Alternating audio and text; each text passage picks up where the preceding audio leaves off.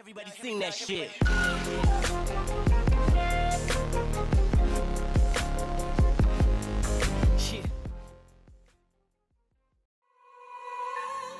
This is Marshmallow, and in this video we are gonna review the Enigma version 6 for Samsung Galaxy J7 2015 variant.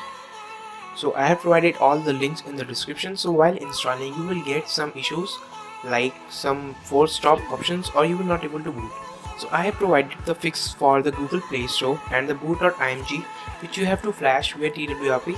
So the method is this and you can use it, and after that you can easily use this ROM. And guys, we are getting around almost 44,000 Antutu benchmark scores, and its performance is really amazing if we compare it with the version 5 of the Enigma.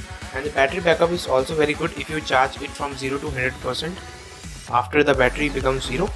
And also I want to share that this is one of the best ROMs because you can now use private mode in this.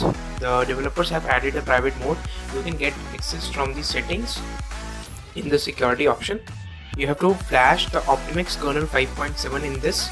I have provided the links for that in the XDA thread, so you can go and check that out. And after flashing that, you will be easily able to install and use the private mode which is present in the settings, with which you can easily hide your private data from galleries, from music and from my files easily.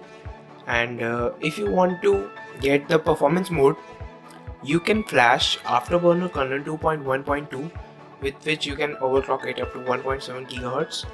And after that you can easily get a pure performance of the Enigma version 6 ROM. But beyond all this, the performance and the benchmarks which I have tested personally, and the review which I was using this ROM from almost around 1 day, and I'm not getting any type of lag because after lowering the scale of the animations, and we are getting easily, the app opening speed is also very decent, and there is not getting any lag while gaming, benchmarking, or even the restart. The boot time is also very less. So in overall, this is one of the best ROMs after version 5, and I will soon going to make a review after 2 weeks that how will be this ROM. So that was a quick review with the Enigma version 6 for Samsung Galaxy J7 2015 variant. I hope you liked this video, and if you did, a like would be appreciated. And for more videos like this, you can subscribe to my YouTube channel by clicking on the subscribe button down below. As always, I'll see you in the next video. Thank you. Peace out.